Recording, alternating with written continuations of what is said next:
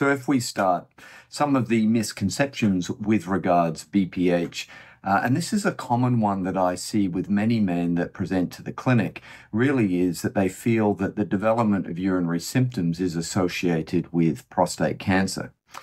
One of the key things to be aware of with a prostate is, in essence, it's shaped a little bit like a donut, and we pee through a hole in the middle of the prostate. The part of the prostate that grows as we progress through life is the part that surrounds the outlet pipe.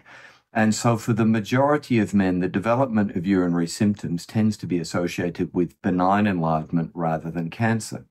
Prostate cancer, when it does occur, tends to occur or arise in the outer part or near the shell of the prostate, and so really needs to be quite large in its size before it causes any urinary symptoms.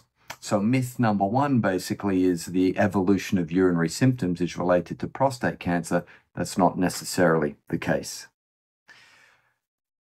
Although BPH, benign prostatic hyperplasia, is far more common as men progress through life, it is also possible that men can develop urinary symptoms at a younger age, and BPH, in fact, can begin to show signs in the early 40s.